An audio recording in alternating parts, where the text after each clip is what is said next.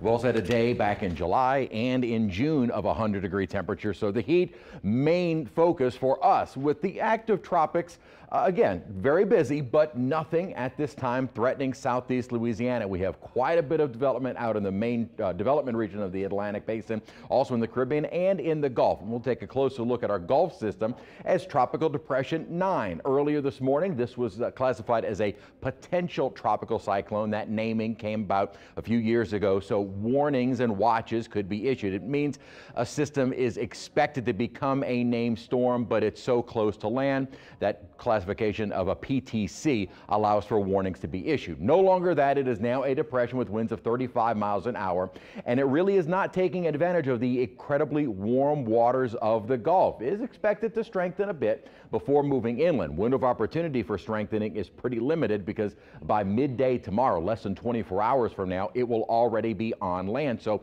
what is going on? We've already said that the water temperatures in the Atlantic, of course, or the Gulf of Mexico, of course, in August are very, very warm. But when you look at water vapor, notice the moisture is kind of all over the place. There does look to be a little bit of wind shear. Now, it appears to be fairly light over the center of 9. However, away from the center, you do have some wind shear, which is kind of helping to disassociate some of those thunderstorms from the center. But what I think is more key is that we actually have some of that dry Saharan dust over the storm center, and that looks to plague the system basically through its duration in the western Gulf. So it is so much more than just water temperatures. There's so much more factors that go into systems organizing or strengthening, and it looks like it will not be taking advantage of the very warm Gulf waters. Good news for South Texas, and they need the rainfall. We need